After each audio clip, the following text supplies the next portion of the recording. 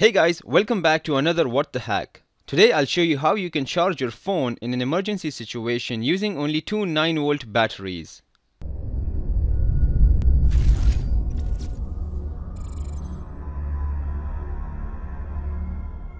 This is what you'll need: two 9-volt batteries, two 9-volt battery connectors. I bought about 20 of these online for like $1 or so, but you can easily find them at any electrical equipment store. A car charger socket, a container of some sort. I found this neat little rectangular box of dental floss and it is perfect for this application, and some hot glue and soldering equipment. Now you might have seen this little hack where people will tie a key to the car charger and then place it on a 9-volt battery and the phone starts charging. But let's be honest, how long will you hold on to this? At this rate it will charge like 1% in about 15 minutes. See, these chargers require an input of 12 to 24 volts DC since they are designed for cars, so you need at least two batteries to get some real juice flowing.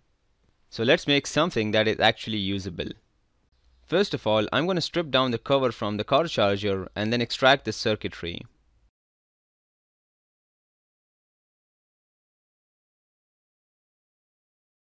This terminal on the front is positive, and these round metal pieces are part of the negative terminal. I don't need both these horns, so I'll clip them off from each side and then mount it again on the USB port. Now I'll take two 9-volt battery connectors and connect them in series. You can just connect it by twisting the wires together, but soldering them just makes the joint stronger and more conductive. Now we have our negative and positive wire. I'll take the positive red wire and connect it to the positive terminal on the car charger, and the negative to the negative. With this, our circuit is ready. Let's do a quick test.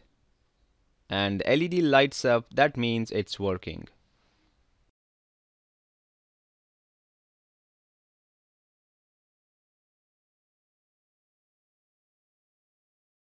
Now take the box and position the circuit inside it.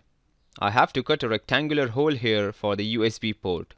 I'll mark out my shape with a marker and then with a blade I'll cut it out. The plastic is quite thick, so I'm heating my cutter using a small lighter.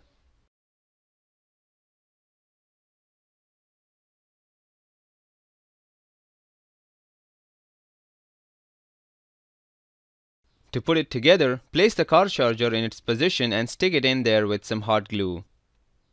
Now all you have to do is to load the batteries, close the box and plug in your phone. And there you go. You have your own makeshift power bank. If you don't want the red LED to drain unnecessary power, you can just unplug one terminal from one of the batteries and this will break the circuit. You can easily connect it again whenever you need it. Now you'll see something what no one else usually shows you. I want to do a test to see how much this will charge my phone. One of the battery is completely fresh and the other one is slightly used. The starting percentage of my iPhone is 45. After about 30 minutes, it has gone up to 48%. That's kind of slow. 3% is not that much, but the good thing is, it stops the battery from draining any further for as long as it has juice. So you'll definitely not miss that important call, message or email you were waiting for while driving home with a broken lighter outlet in the middle of nowhere on a highway where there are no power stations to charge your phone. It's not as good as a real power bank, but it is extremely useful in cases of emergency where even 1% matters. And the good thing is you can find 9-volt batteries anywhere. I've stuffed an extra battery in my box just for backup. And if you really want to go the extra mile, you can even give your box a nice paint job, or in my case, an electric tape coverall.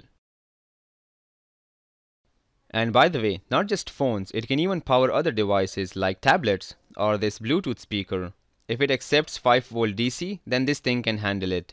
That's all for today guys. If you enjoyed this video, make sure you hit that like button below and share it with your friends. Subscribe to my channel for more gadget reviews, life hacks and facts. You can also follow me on Facebook and other social media. The links are in the description below. Click on the thumbnails to watch my other videos or check out my YouTube channel for more. And as always, thanks for watching.